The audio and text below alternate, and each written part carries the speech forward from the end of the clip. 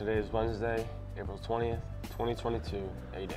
Q-Rock is our program to promote a positive culture at Quakertown Community High School. As a school, we stand for resilience, ownership, community, and kindness. We are Q-Rock. Make it a great day, Panthers. A reminder, if you have an early dismissal and your parent has used the safe arrival system or called it in, you must stop by the main office to pick up your pass to share with your teacher during the day of the early dismissal.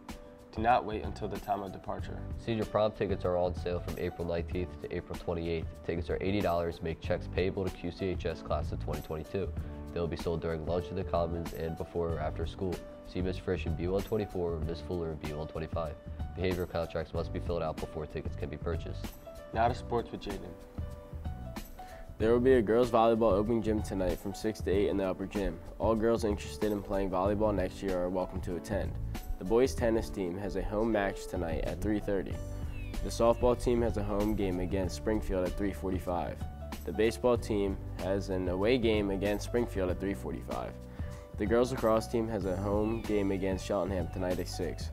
The boys volleyball team has a home match today against Penridge on Thursday night. The girls track team beat both Plymouth Whitemarsh and Hatboro Horsham last night. Now back to the news desk. Seniors, we will be accepting applications for seniors to give speeches at graduation. We can have up to 4 seniors speak, and they can each speak for 3 minutes. If you would like to submit your speech for consideration by the advisors and class council, please email it to bfuller@qcsd.org or lalcaro@qcsd.org by Sunday, May 1st. We can't wait to see the words you would like to share with your classmates and their families on graduation day. Visit our prom dress shop in the guidance department. The counseling department has received numerous top-of-the-line prom dresses as a result of community collection. All sizes are available. Please stop into the counseling office for details on the free dresses and to shop the large selection. This is open to anyone with no questions asked. Now to weather with Sky.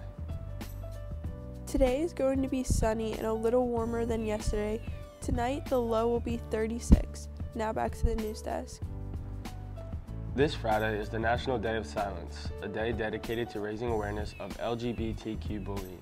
Those participating in the Day of Silence will remain silent all day to protest the silencing of victims. So often, LGBTQ students are silenced due to name-calling, bullying, and harassment in school.